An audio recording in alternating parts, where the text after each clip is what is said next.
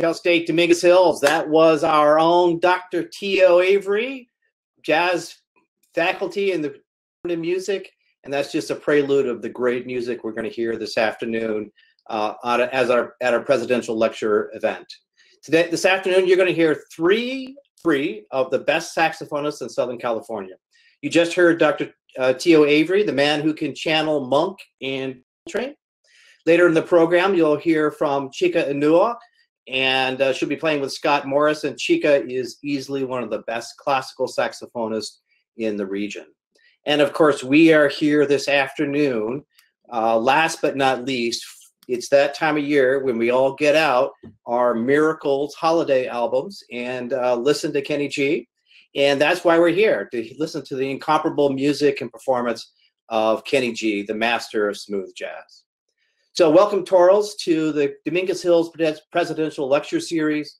My name is Mitch Avila, and I'm the Dean of the College of Arts and Humanities. I have the best job on campus, and that's why it's my pleasure to serve as your MC for today's event. President Parham established the Presidential Distinguished Lecturer Series to engage the campus and the surrounding community in thought-provoking discussions on some of society's most pressing issues. And each year, the campus brings leading scholars, artists, and leaders to share their thoughts and experiences with our Toro community.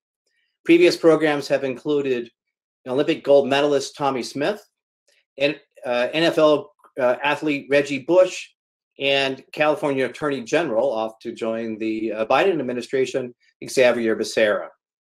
Today, and I think we're all excited about this, we have the unique privilege of having a discussion between President Parham and the Grammy Award winner, Kenny G. His career has spanned over 4 decades, and he is the biggest selling musician of smooth jazz ever, right? With worldwide sales of over 75 million records. And as you all know, because you own a copy of this, one of the best-selling holiday albums ever recorded. So I'm super excited. And so it's my privilege at this time to turn over the stage to President Parham, president of our university. Dr. Parham, the stage is yours.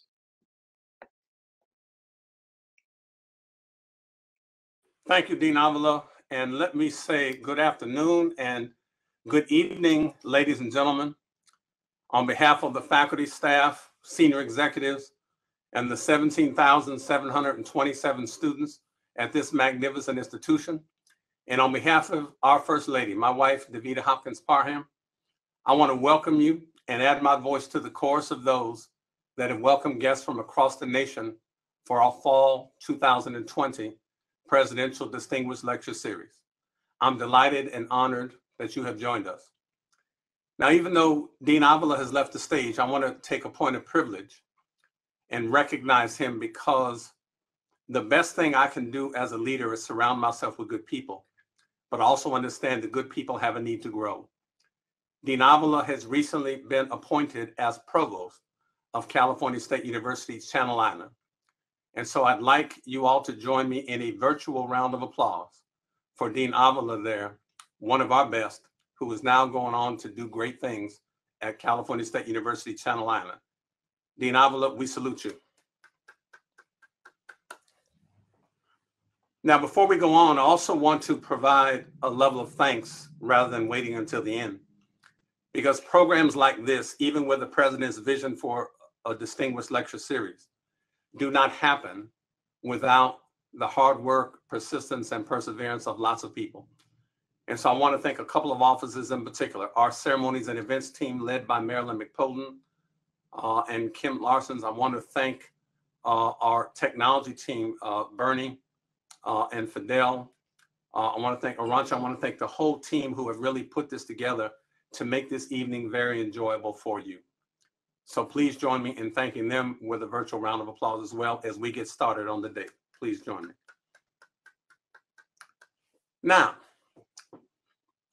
academic institutions like California State University, Dominguez Hills should be the places where people are challenged to think critically, challenged to discover new ideas, to think about theoretical and conceptual possibilities, to study natural, physical, and social science, business, and education, and use that learning to incorporate facts and data to help students and academicians alike form more cogent and persuasive arguments, and reveal really to all how the arts allow us to experience joy, to interpret deeper meanings and symbols, to foster creativity, and how the arts provide a more authentic access to an individual humanity and a group's culture.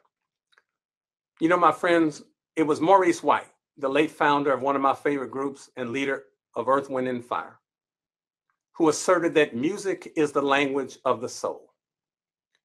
And it has a spiritual energy that speaks to all who are in tune with its rhythms and vibrations. So I invite all of you to be in tune with the rhythms and the vibrations of this evening's program. Now, I was first introduced to Kenny G's instrumental stylings in the mid-'80s. And as I listened to albums like Dual Tones, featuring songs like Songbird and Midnight Motion, but by the time the early 90s rolled around, I was even more inspired and enamored with his Breathless album, with songs which happened to be my favorites, like End of the Night and Morning. His melodic rhythms tickle our ears. They ignite our emotions. They help us all create mental representations of those happy thoughts that align with his instrumental stylings.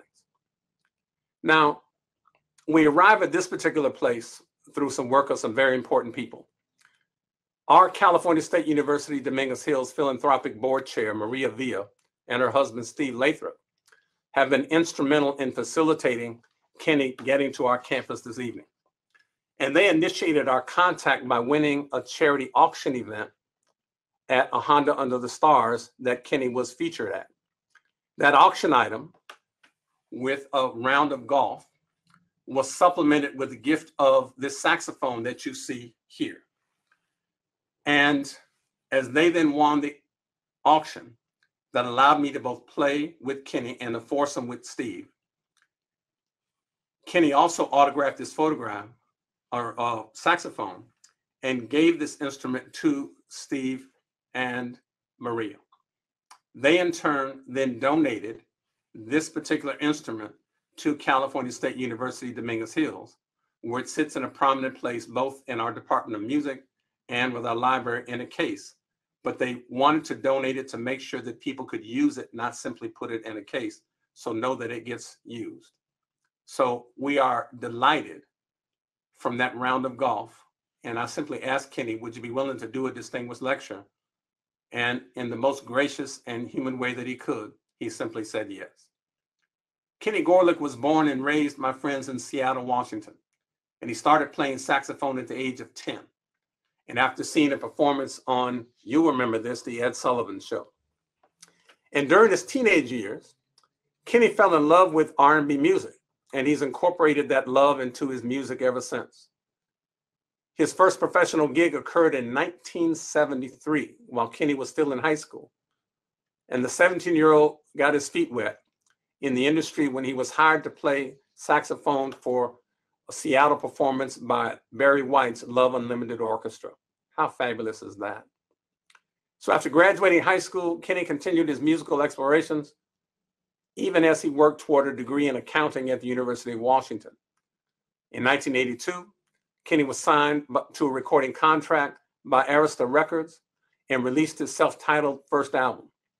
He honed his sound over the course of 2 more years and other albums, and then really hit the creative and commercial stride with the 1986 release of the album Dual Tones.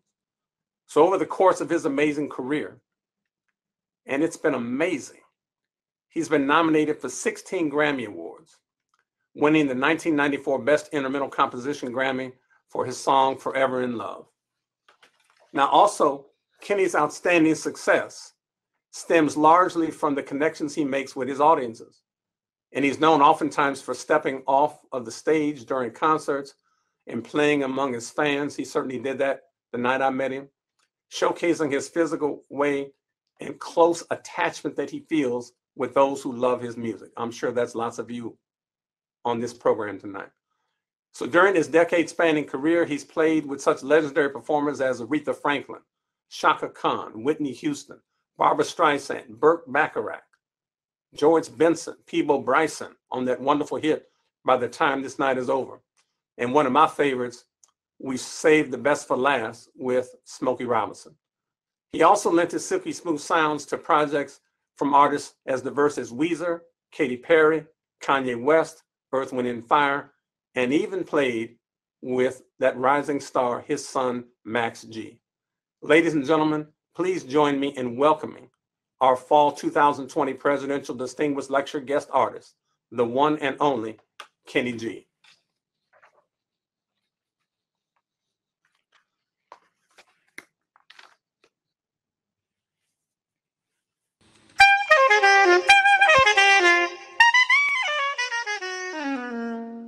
Hey, I love that thing that Dr. T.O. Avery played. I had to do it. I love it. I love it. How you doing? Nice to see you. I have something special for you. Uh-oh.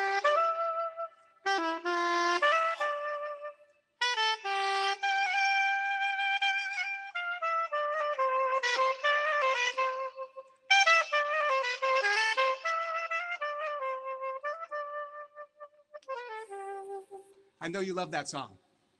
End of the night. You know I love it. Great to see you, my Good friend. to see you. Okay, there we go. So let's start out because I know our audience wants to know, from where do you draw most of the inspiration for your music? Where does that come from? You know, I really wish I could answer that, because then I would just go there every time I want to write music. But it just kind of comes to me. I feel like I'm a lucky person that really recognizes when something special happens. It could just be a feeling inside. Then all of a sudden it comes out as a melody. It could be me listening to a record. Could be me listening to that great melody that Dr. T.O. Avery played. You know, that could inspire something. And somehow the notes just seem to make sense to me. I play it on my sax. It could be in a practice session that I'm just practicing just arpeggios and exercises and all these kind of things that you do. And all of a sudden something will stick out and just hits me in the right spot. And there you go. Wow. It's nice to be blessed with that kind of improvisation and creativity to be able to just do that. Yeah, I often try not, you know how they say, don't look a gift horse in the mouth. Like sometimes I don't really want to think about it too much, because then I might have some thought process as, well, I can write a song if this happens. And I just kind of let it just go. And I'm always surprised at the end of a project when I've completed an album. I listen to it and I think, how did those songs come to be? I can't even remember how it happened. And that's the magic. So speaking of that magic, I mean, I've got friends all over the place. I want us to say hello to my wife, Davida Hopkins-Parham, my first lady. And I've got friends all the way from Philadelphia and Jeff Witt, friends local, Ken Bentley in LA. But as a psychologist, Kenny, I've come to believe that ideas are the substance of behavior. Ideas are the substance of behavior.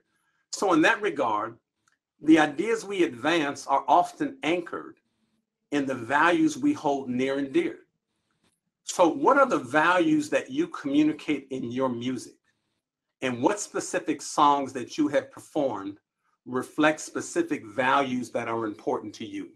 Really good question. With instrumentals, it's hard for me to specify a song, but I'll tell you the values that I think I'm putting out there, and I'm trying to, and that is, I'm pretty meticulous about the things I do. You know, you and I have played golf together. So, I mean, I'm sure that you, after 9 holes, you were probably wishing that I would stop talking about all the minutia and the mechanics of the golf swing, because I'm so excited about every little detail, wanting to get everything just perfect. And I say that with music, but it doesn't make it sterile to me. There's something that I'm very meticulous. I'm here in my studio, and when I'm recording, every note has to be exactly the way I want it to be. And if it isn't, I'll replay it and I'll replay it and I'll replay it. And if I'm not, if my mechanics are stumbling a little bit, they don't anymore, but it's years and years of practice. Like every day I still practice 3 hours a day, every day, on a vacation, Sundays, Saturdays, every day for, you know, the last 4 or 5 decades. I practice my 3 hours. And so when I'm making my music, I'm hoping that what people are feeling, or what they, maybe it's intangible, but I want them to know that this is a dedication to the mastery of it, even though, as we all know, you can never master a musical instrument. You can always try, but I keep trying and I keep trying. Every song, can I make that note a little bit sweeter? Can I make it a little bit better? Can I make the run a little faster? And I do that with every song. So I think that's kind of the message that I put out in my music. Yeah, that's beautiful to hear. I mean, it reminds me, in psychology, as I've taught over the years, we talk about this alchemical process of human transformation toward perfectibility. It's like we be in the moment, but we are always in the state of becoming more better. It's always in search of that. And whether you get to perfect, there's no such thing other than the creator, but trying to just get more better every day helps you do that. And I hope our students are taking note about the kind of commitment it takes to be able to have a career like yours. So wonderful. Yeah. And also, I mean, I'm lucky that I love to do it. I mean, when I practice in the morning, it's not like, oh, here we go, I've got to put in my 3 hours. Honestly, I can't wait to even wake up in the morning. I can't wait. I can't wait to get that sax out of the case. I can't wait to start my practice session. I can't even wait. I love it. And yeah, in the middle of it, you know, I'm working on things, and sometimes it gets a little frustrating when I'm trying to play something and I can't get it. But I also know that with my experience, that if I can't get it today, maybe 2 months from now, I'll have it completely down, maybe 6 months from now, but I'll have it. And then it'll be part of my repertoire forever and ever. And I've been adding to that for the last 50 years and plus. So that's why, you know, when you do something consistently for a long period of time, if you're lucky that you love it, then it's a pleasure. Yeah, no, and that's clear to see the passion.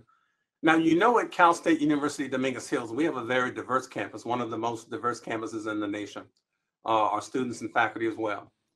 And your music, Kenny, has entertained millions of people all over the world and is universally embraced by various cultural groups. And so if you're, you know, at the American Music Awards and winning those, and Grammys, and NAACP Image Awards and Latin Grammys, I mean, to what do you attribute your popularity that so excites people of diverse racial and ethnic and other demographic backgrounds? Wow. Well, when you say all those things, I'm thinking, are you really talking about me for those awards? Oh, yeah. Yeah. You know, honestly, I use this word very, very respectfully, the word soul. I use it. I'm a white guy, but I'm going to use the word soul. And I think that there's a certain soul that somehow, you know, how I came to be able to put that in through a saxophone. It's there. And whether it's, you know, like when I first started making records, you know, I wanted to sound like Grover Washington Jr. And then I wanted to sound like John Coltrane. And then I wanted to sound like Stan Getz. And then Sonny Rollins. And I tried to emulate, but it all came out in a certain way. And the first radio stations that played my music were all R&B radio stations. And for some reason that they could feel the soul that I have in my playing. And I think that's, I say the word soul, but it doesn't necessarily apply to one demographic. It applies to, like, my music's really popular in China. Okay, super popular. One of the songs that I wrote is actually a song that they play in China. It's almost like a national anthem. And I'm not saying this to brag. I'm just saying it as a fact. Oh. They play it every day. And they played it for like 35 years or so. This song is played for 400, 500 million people every day. So why are they connecting with my music? Because there's a certain soul in there that they connect to. And I'm just really lucky that when I play that saxophone, there's something that in my heart and soul that comes out through it, and it's touching people in their heart and soul. And somehow we're connected, and it's a blessing, and I'm very lucky, and I don't take it for granted, but it's also something that I didn't like calculate. It's just, you know, it's how the stars line up, and that's why, you know, life is so wonderful. That these wonderful, magical things can happen. Yeah, for me, I would call that, you know, going back to my psychology roots, really the essence of authenticity. I mean, the way you and I've connected, even in meeting briefly and now getting connected, there's just something to the authenticity. In the same way that Maurice White from Earth, Wind and Fire talked about music is the language of the soul, and it connects to people in doing that. That's fabulous. Yeah. So Musicians and recording artists, much like athletes and entertainers, have often used their celebrity and their platforms for social justice causes. So what is the cost and the benefit, to these musical artists whose voices speak authentically about circumstances in the nation and the world that trouble all of our hearts and our spirits, particularly about what's going on in the country now? That's a tricky platform. It really is, because celebrities, you know, they can be accused of not being in touch with how, you know, let's say a more normal lifestyle person would live. It's like, well, how can they relate to me? They're talking about this and that. So it's a tricky platform. I like to do stuff more than I like to say stuff. So in other words, I'd rather go play it at a fundraiser for a cause that I believe in, rather than going online and then talking about it, because it's tough. You know, again, people can go, what do you know? It's easy for you to say, you don't have to worry about this. You've got all these things. But if you put your action there, the action is, it's, you know what? It's really a lot of the causes. The main thing is fundraising, as far as as I see it, because that can make some changes. I love to participate in that way. So get me to play a concert and we raise a bunch of money for the great cause. That's better than me sitting on my high horse telling everybody how they should think. Understood. And maybe we'll deploy that one day as we're looking to raise bunches of money to be able to help our students out here at Dominguez Hills. I'm happy to come down. I live in LA. I'll drive down. You know, if I can come down there, play a few notes and help raise money for the right reasons, how great is that for me? Yeah, no, I appreciate that. I love you for that, my friend. So as an academic institution, the California State University Dominguez Hills seeks to educate and mentor students who are pursuing careers in music and performance. So what advice would you give to those students who are considering a career in music? What do you want them to know? I had to grab my sax for that. It's like my security blanket. I saw it sitting over there and I just have to hold it. Well, here's the thing. And I think this is true, not just in music. And I have two sons, by the way, 23-year-old and 27. And I tell them this same thing. I've told them all their lives. Just become really great at what you love. If you can find what you love, become really great at it. Or whatever you're doing, become really great at it. So if you want a career in music, the world would have trouble turning their back on somebody that's phenomenal. They just would. I mean, if you're mediocre, you might need some luck, you might need some networking, you might need to know this person, that person to get some gigs. But if you're phenomenal, you're going to get gigs. You're going to be sought after.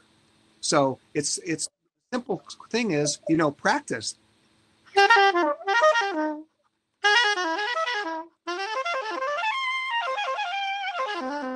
Just practice those licks, you know.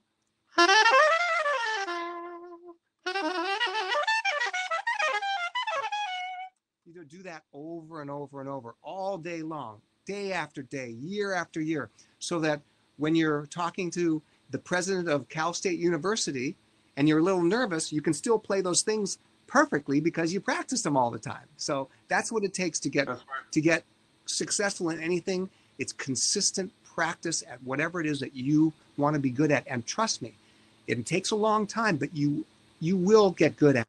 You just have to put the time in. So practice doesn't make you perfect, students. It makes you better. But also, if you produce that excellence, excellence will bring you opportunity. That's what I'm paraphrasing. And you see, that's why he's the president and I play the sax, because those words were exactly what I meant to say, but I didn't even have any of those words. No, I'm just your friend. So let me shift now to our faculty. Our faculty design and teach curriculum, which helps our students navigate their way through their majors and meet and master certain prerequisite knowledge and skills.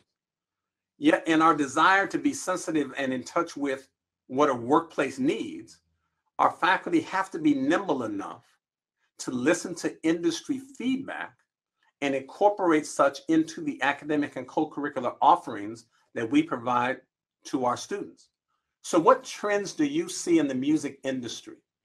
And what advice would you provide to our faculty in terms of the skills and competencies students must have to be successful in the music business, whether it's on the performance side, the business side, the writing side, whatever.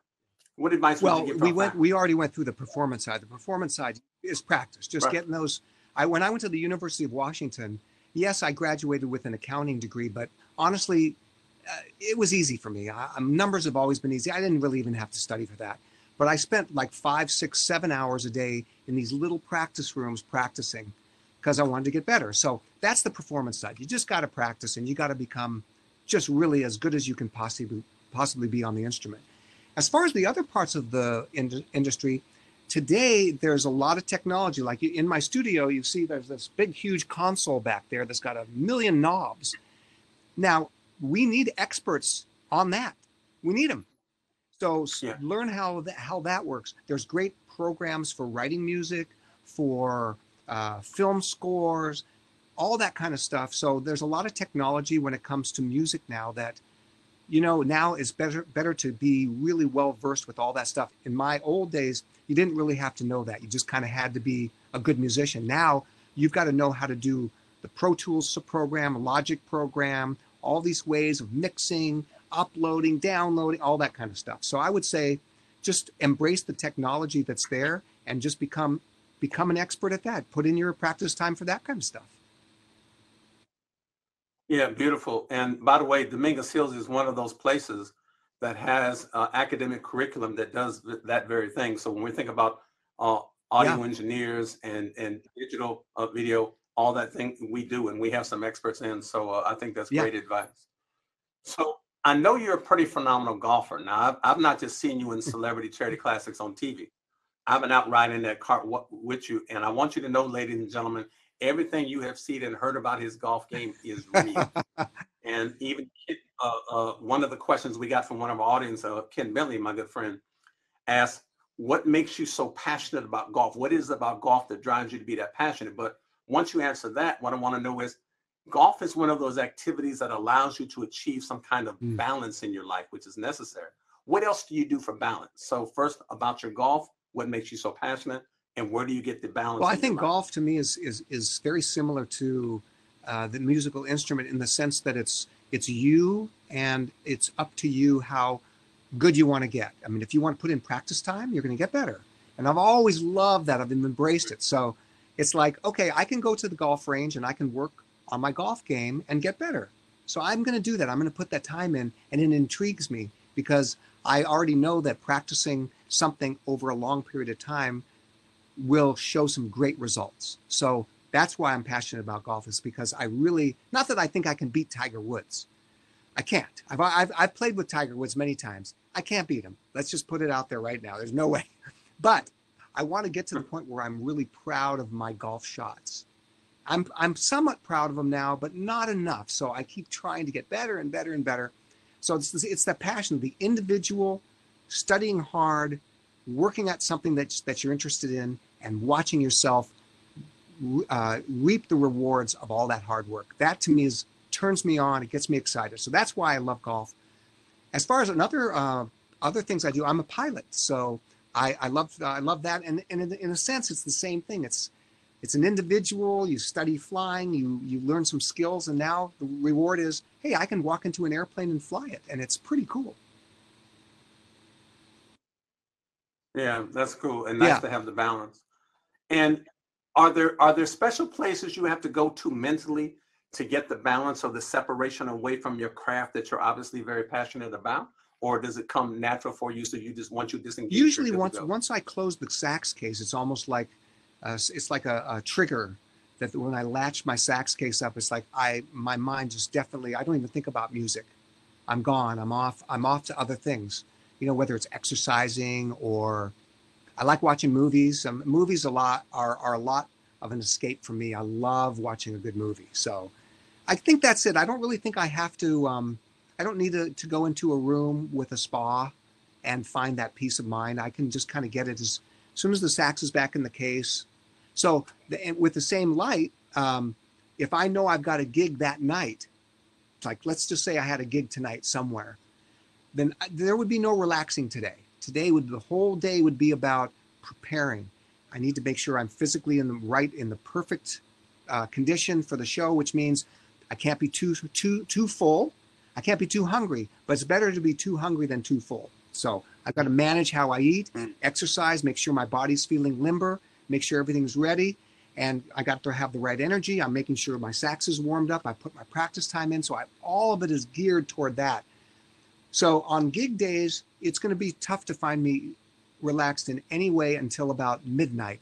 When the gig is over, I put the sax away and I'm walking back to the tour bus. Then I'm probably in the most relaxed state I can be that day. So ladies and gentlemen, if you want to know why Kenny's looking a little geared up now, it's because he's getting ready to perform for you in a short while once we finish our questions. So let me get back to our interview. So in life, you know, along the way to dreams and aspirations, life happens. It's like there are momentary setbacks, mistakes, or even failures that are often painful in the moment, but also serve as important teachable moments in our lives. And I wonder if you can share with us a circumstance in your life that didn't quite go as well, you know, as you wanted it to go, but what did you learn from that that now helps you out later on in your career and in your personal life? Well, we all have our disappointments. Believe me, it doesn't always go. Yeah. Even if you're as prepared as you hear the way I talk, prepare, and then you get on stage and somehow you don't have it. But I think the first time it happened was probably the most important for me was in high school. I went so coming from junior high. So yeah, I'm aging myself. We had junior high, which was 7th, 8th, and 9th grade. I remember. And high school started in 10th grade. Okay, so 7, 8, and 9. I'm playing sax in my little junior high school band, and I'm first chair. You know, and I'm used to being first chair, which means I feel like I'm, you know, better than whoever else is playing sax. So as I go to high school, I'm excited to be part of the high school jazz band. Well, I get to high school in 10th grade, as did other junior high school students from other junior highs that I had no idea who these people were. It's not like we were connected with computers back then. It's like you didn't know anybody. So I get their audition and I don't make the band. I'm not as good as all the other sax players that were auditioning for the band. I'm not as good. So I went home basically and thought, I guess I just need to practice. And I started to practice. And now, again, I don't know how good I'm getting compared to anybody else, but I came back in my 11th grade and was so far better than everybody else that had already been playing in the band that I immediately became first chair. And it just was a light bulb that said, wow, honestly, if you practice, you're just going to get better. And wow, I'm not going to stop because I want to get so much better. And that was kind of the trigger. And as you see, we've in our conversation today, practicing and getting better seems to be the theme for me. So that started then. And it was all because I failed to make the band the first time. An important lesson, I think, for our students and even the adults who are part of our program tonight, that, you know, setback paying the dues. I mean, my good friend Cornel West reminds us that in life, there will always be instances of unjustified suffering, unmerited pain, and undeserved harm. The question is never, do things happen to you, but rather, how do you figure out a way to sustain some movement or momentum in the face of whatever adversity you're confronting? Right. And so glad that you're able to get back up on the horse and just persist through that. Now, I know our time is getting short and we've got to get to a concert, and I see you getting ready to play. You got your suit on, the tree lit, the board is behind you, got your instrument in your hand. I would play this one, except I have no musical talent at all. But I see over here that Teddy Toro, our mascot, is kind of saying, look, Dr. P, we got to have a little fun with Kenny too. So let me go to some fun questions. So if you were a superhero, what would be your theme song? Because every superhero has to have a theme song. What would be your theme song if you were a superhero?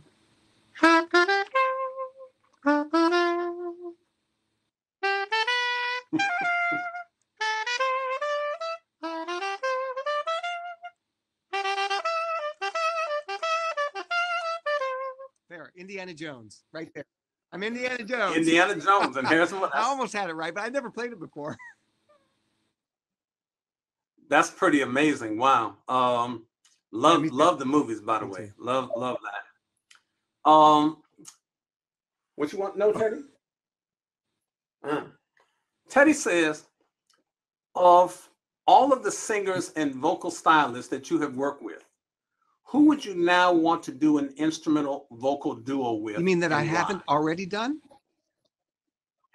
Haven't already worked with, or pick somebody you've Well, already done it with before. I would 'Cause say it might probably the have most fun fun I had doing a duet was with Smokey Robinson, just because he's such a Yeah. nice guy, such a nice guy. You know, a lot of times you do these solos, you're in your studio alone, you send it in, but he was standing right next to me, just like doing that big smile that Smokey Robinson has. So that was a lot of fun. So if I had another chance, I would do that. But honestly, let's see, I just did a duet with The Weeknd the last couple months, and that was really fun. What a great artist! Really, he's dedicated. Like I'm dedicated, he's dedicated. So we really connected that way. But I would just have to say that if I could get Paul McCartney to call me and ask me to play on one of his songs, I think that would be pretty amazing. Elton John, Paul McCartney, Beyonce, somebody, any of those three, I'm there. Paul McCartney, Yeah. Elton John, or Beyonce. All right, so if you're out there listening or folk in the audience, Yeah. we're all over the country here. Yeah. If you know any of those folk, Kenny, No problem. looking to do a And now duet that with we're them. virtual, you know, honestly, yeah, all they have to do is send me a file. I'll load it into the computer right there. I'll put the solo in, give it back to them, and it'll be, you know, nobody gets hurt. It'll be easy. We know that to be the case as well. So as we think about winding down this part of the program, I want to see if you have any last minute words of encouragement or advice for our students. And on our campus, Kenny, we've got 17,700 students at this campus, 6 colleges. So Arts and Humanities that you saw Dean Avila, College of Business Administration, Public Policy, College of Education, Natural and Behavioral Sciences, College of Health, Human Services, Nursing, and a College of International and Extended Education, and one of the best libraries, I think, around that Dean Raisley runs. So when you think about that and those 17,000 students, we have high underrepresented minority students here. We're about 85% students of color. We've got a high number of kids who are first generation, whose parents have never been to university. A high number of them who are Pell eligible, who flow into the Pell Grant. So even within that realm, 60% of them have an EFC, that's the expected family contribution of 0. And so that means they're so economically challenged, we don't expect them to contribute $1 to their education. And we have some kids, through no fault of their own, our students come to the campus who are less prepared to manage the rigors of a university environment. So we have what I call the Big Four.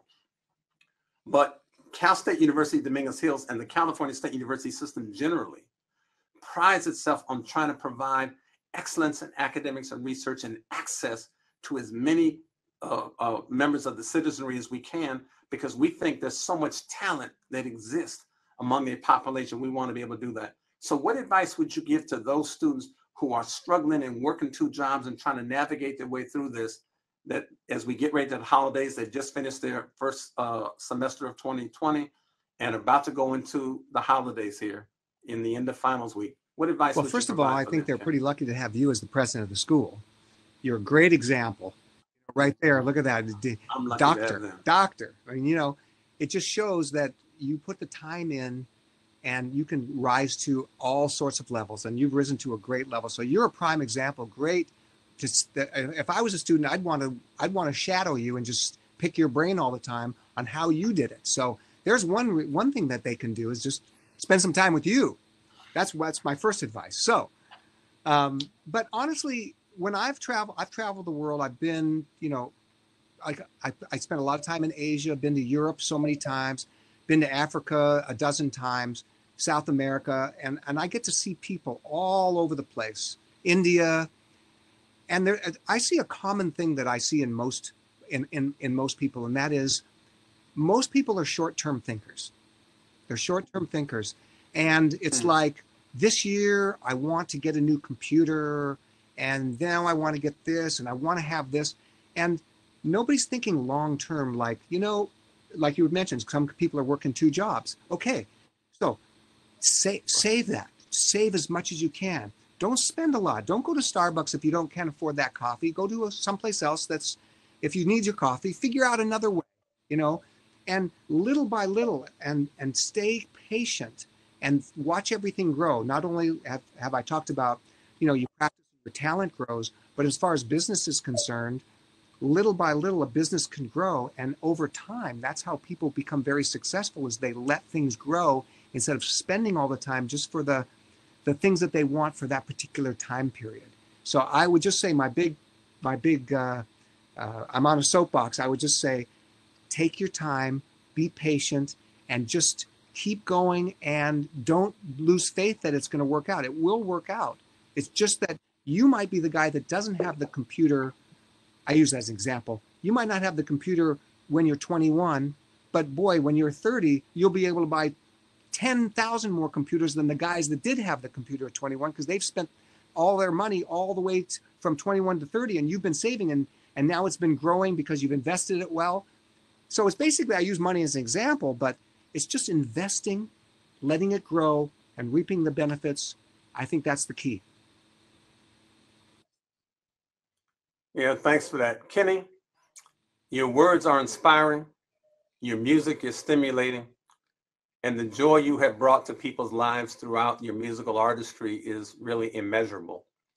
On behalf of my wife, Davida Hopkins-Parham, my first lady, my 2 daughters, Kenya and Tanya, who are watching as well, and they say hello.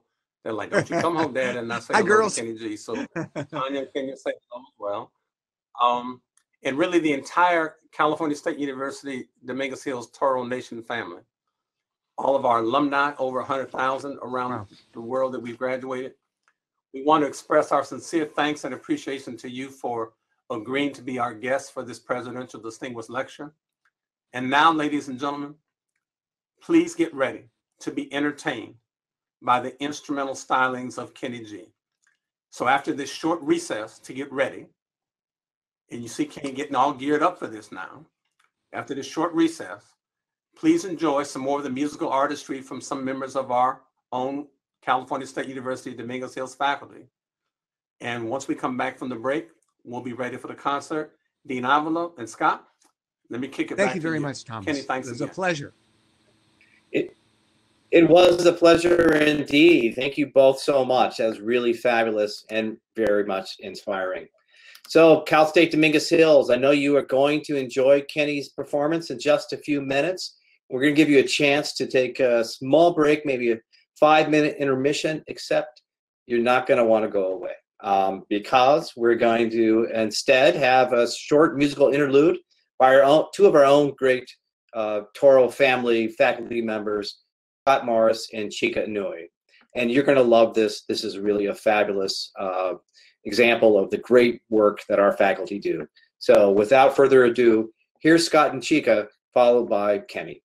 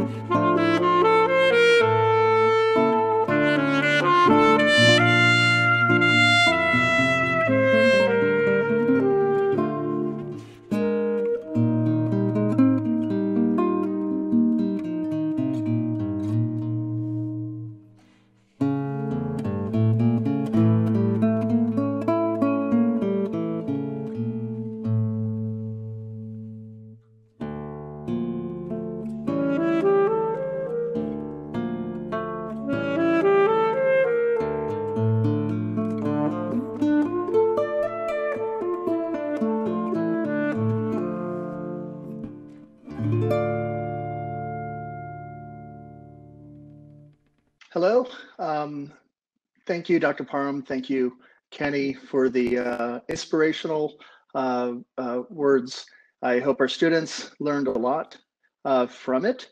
Not just our saxophone students, although we do have some really good saxophone students, thanks to our world-class saxophone faculty, Tio Avery and Chika Inoue, who you just saw there in the video from Mallorca, which I just got back from.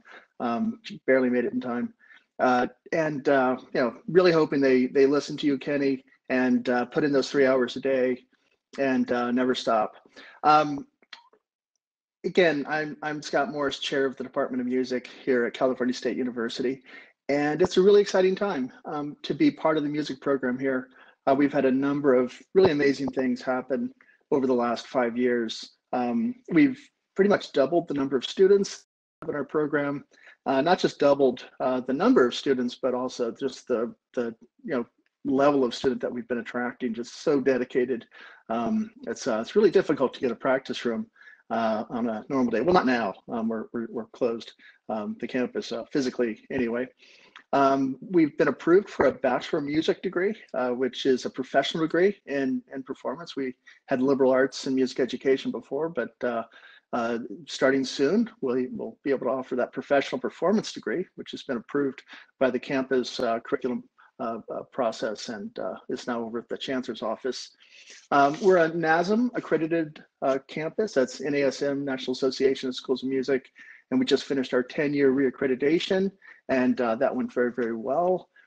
We have a beautiful new recital hall, laser recital hall in LaCourte Hall. So when we're back on campus, I invite you all to come and join us. I believe it's the nicest small recital hall in the CSU system, and there are 23 campuses, so that's saying a lot. But I think it's one of the best small recital halls in all of Southern California.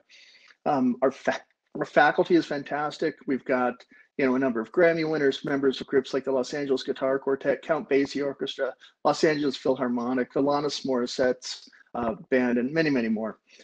So we're very proud of the faculty that we have, the students that we have, the direction that we're headed in as a department. I could go on and on and on about all the things I'm proud of here at California State University Dominguez Hills, but that's not what you're here for. You came to hear Kenny G play, so I'm going to shut up and let's all just sit back and listen to the music of Kenny G. Thank you. Hey, I am so excited to play for you guys tonight. Thank you for having me. This is really, really fun. I'm here in my studio, and yet you can all hear me at the same time. This is pretty awesome. Okay, I've put together a group of songs I think you're going to enjoy, and the first one is a song that we normally play live when we have a full orchestra. Although we don't have the orchestra tonight, I'll be live, and I think it's going to sound really great from the studio. It's called Loving You.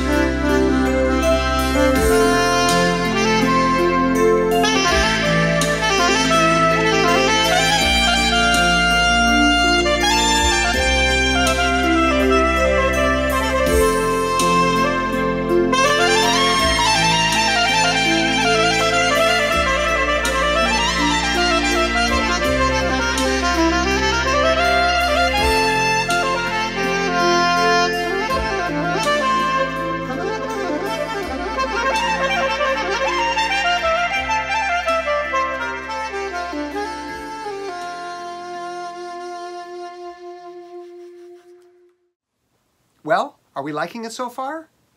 My iPhone's going up and down. I'll take that as a yes. All right. All right, now I'm going to make the executive decision to change directions right now because it's that time of year, okay? As you see, my studio is all decked out for the holidays. Nice tree, I've got a wreath, and I'm in the spirit of the holidays right now, so let's get started with some holiday music.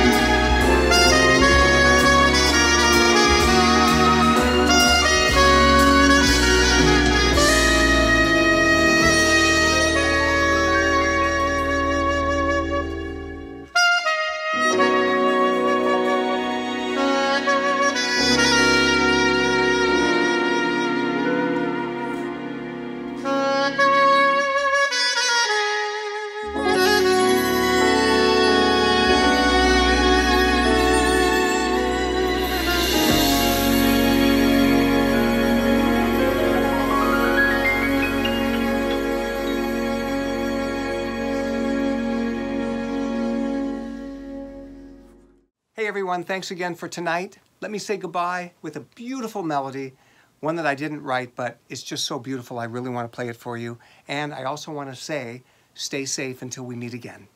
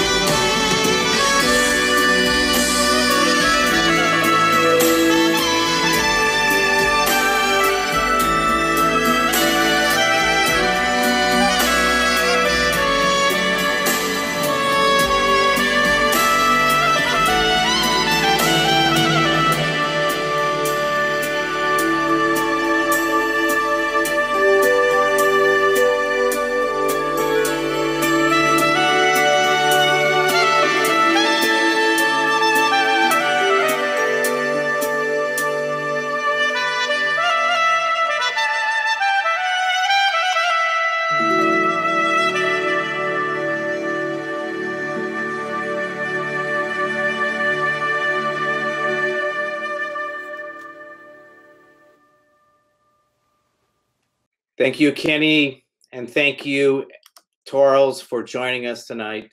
It was a really wonderful program, and I hope everybody enjoyed today's presidential lecture. On a personal note, I just wanted to say it's been a wonderful 5.5 years here at Cal State Dominguez Hills, and good things to campus, and I wish each of you every success in your coming years here at Dominguez Hills. Have a wonderful evening, everyone, and remember, once a Toro, always a Toro. Goodbye.